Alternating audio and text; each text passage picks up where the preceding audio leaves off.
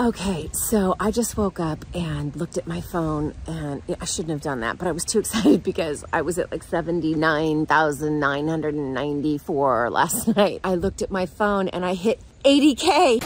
I'm like freaking out. I mean, it's all for Jesus. You guys, praise God. Thank you. I'm here in Bedford, New York. It's a gorgeous fall day. You can literally see the leaves falling off the tree. You know, hundreds at a time. Look at that little birdie. Oh, peekaboo, peekaboo.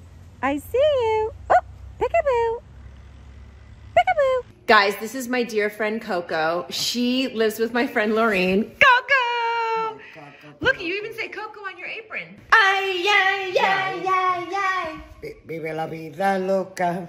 Do you think Ricky Martin's gorgeous? I love him. You do? I don't care what he is, but I love him. You don't care what age he is? I don't care. I'm 80, 100. I love him. Chai, 80,000. I know. Congratulations. It's crazy. It's crazy. I was just talking about that outside. 80,000 is so amazing to me, especially that you've really built this organically. It's incredible. And then to think Cal Healing has spin off. I can't even express how much Cal Healing has helped my soul. I know, but you know what's crazy? You know what's crazy? You were my first subscriber. I was the first subscriber. Yes, I do. It's incredible. I love it. Oh my gosh. So many people get so much out of it, Chai. It's so good. Aww. It's so good. Such a blessing. Mama, I love you. I never could have done it without you. You know that. Ooh, it is brisk out here, you guys. I'm going to take a walk through the woods all by myself. I have been on the road, as you all know. So it's kind of been like 7 days without God. I need the fellowship. 7 days without God will make you weak. I did not pack appropriately. This is my friend's hat, my friend's scarf, my friend's jacket. Like literally, I don't know what I was thinking. I know this is crazy. It's October in New York and I brought flip-flops, some loose, cool pants I bought in Thailand, little white, cute t-shirts, not one sweater. This person's mailbox is open. I used to steal people's mail when I was a kid. I don't know if anyone has seen that episode. I talked about it. I did. It's horrible. That's a felony. We were like 4. So I'm in Bedford, New York. I used to live here with my husband, Billy. We moved from New York City here to Bedford, but it was just too darn cold. You can put a California girl in New York, but you can't take the California out of the girl. Gorgeous pond. Totally exquisite. I'm here for a week. I just flew in from New Orleans and I have a show in Connecticut on Thursday. Billy's flying in today. Look, guys, look how pretty it looks, like a postcard. Billy and I kind of had an argument the other day because I just realized, I was like, Bill, if you don't come to New York and see me, we're not going to see each other for a month because I have stuff that I need to do after the Connecticut show. And I'm not going to be able to go to Atlanta where he's doing this movie. It's so cool. His brother Daniel's directing a movie and it's a faith-based movie. What the heck is this? What is that? Has anybody ever seen a tree like this? It has little orange little berries of some sort that I would eat if I wasn't afraid of dying. Our therapist does not think it's a great idea for us to go more than a month without seeing one another, and I completely 100% agree. But it took a little convincing on my part to get Billy to come. He was just having a temporary moment of insanity, and I have to have compassion for that. But he's on a plane and he's on his way, and that's all that matters. All right, guys, here I am. At Her Majesty's request, Billy B, aka China's husband, just landed at JFK, and you can feel the energy, man. Only in New York, you see the Orthodox Jews. Here comes a couple of Orthodox Jewish people heading to the gate right now. Check it out right there. And some more here. And, you know, just the Yankee hats, the crisp air, the fall, just the melting pot, the bouillabaisse that is New York. Everybody with their attitude, their swagger, their moxie. It's just so awesome to be back. Just wanted you to know, when I go to Atlanta, I'm working on a film called A Walking Miracle. Get ready for this. My brother Daniel is directing. I am starring with my brother Steven. They're getting the boys in the band back together again. Gotta see my woman, and I'm on my way. I will say she has a bit of nerve.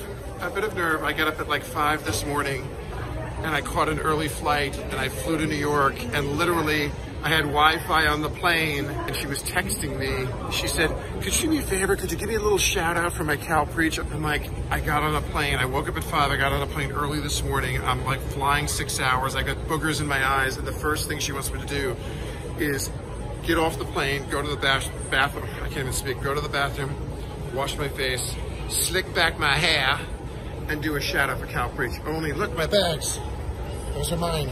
She's crazy. I need one thing from you guys, okay? I asked China if I can go to the Yankee game. We're in the LCS versus Houston. We play tonight game 1, but on Saturday is game 3 in the Bronx. All Billy B wants to do is just get a little mustard on his chin up in the Bronx. Convince her to let me go to this game, even if I have to go alone, even if she won't go with me.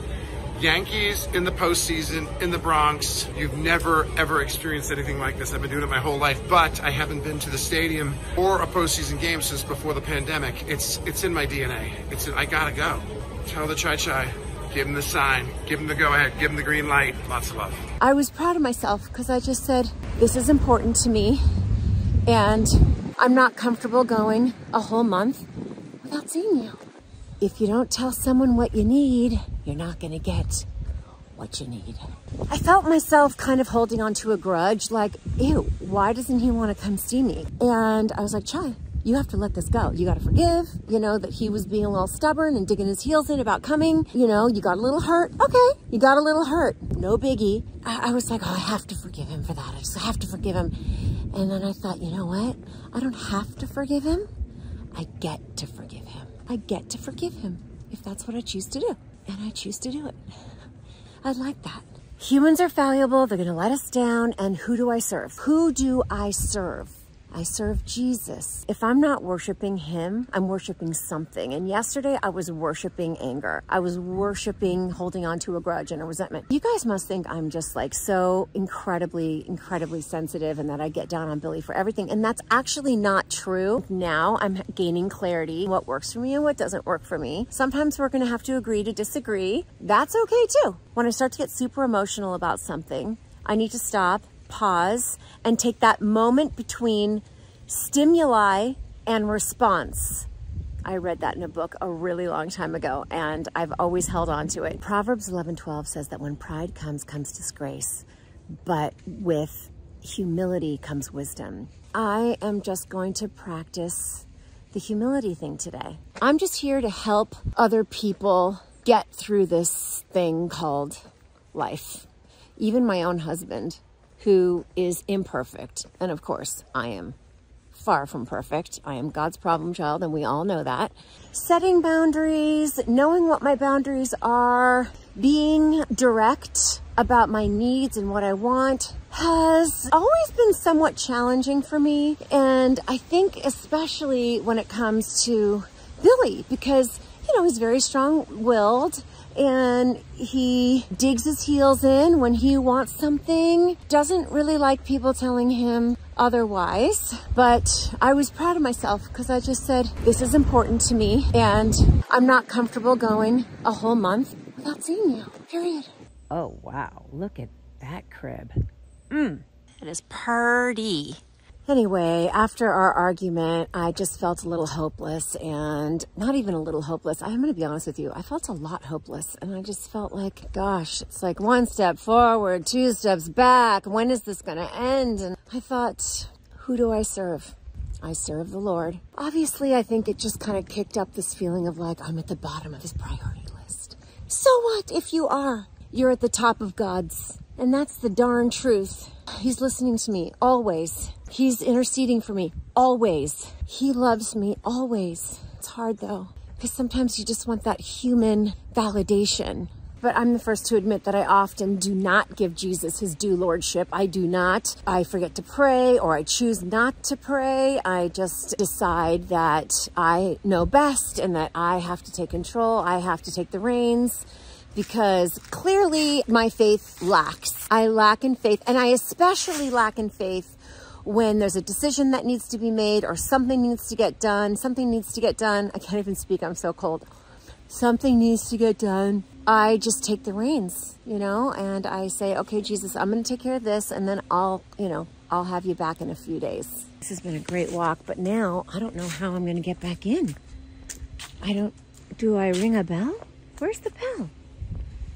Oh, gravy. Ah! Oh, thank you, Jesus. Praise the Lord. Oh my gosh, I'm so glad to be back. I am freaking freezing. You would think that I'm on an episode of I Survived or something. You ready for your close-up, Romy? Oh, look at the schnauzers. Romy won't listen to me. Romy, sit. Romy, sit. Oh, hell no. I'm not going to do a trick for free. Oh, my goodness. Yeah. Maybe Romy and Pokey should get married because she likes younger men. Yes, she does. A lot younger. A lot younger.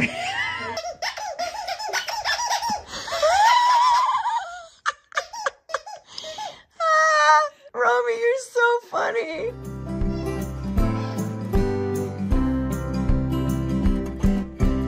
Well, it doesn't get much cozier than this, does it, Romy? Listen, if you don't believe in God, that's okay. Really, truly, it's okay. Because God believes in you, and you're probably just in the Jesus waiting room. Peace of Christ.